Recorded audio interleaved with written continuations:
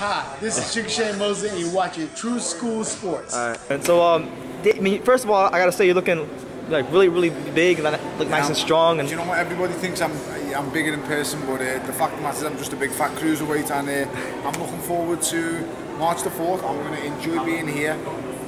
This place is amazing. Somebody like me is very happy to be in a place like this. Yeah, man, it's a very nice hotel. Like, I actually had my high school prom here, ironically enough. Okay. Look at you. Yeah, I'm from this area, so. Okay.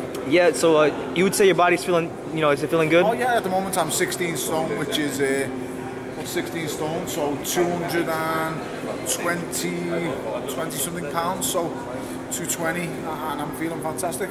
But believe you me, on the night of the fight, I will be 200 to 205. I'll be quick. Yeah. You know, when you beat BJ Flores and you kind of went off on David Haye, you were kind of talking about a sparring session that I guess that took place between you David Price, and David Haye.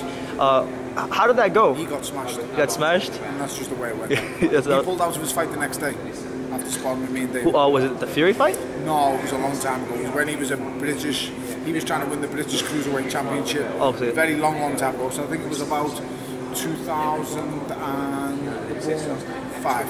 Okay. So while he was kind of on his come up. Yes, he was a young budding professional.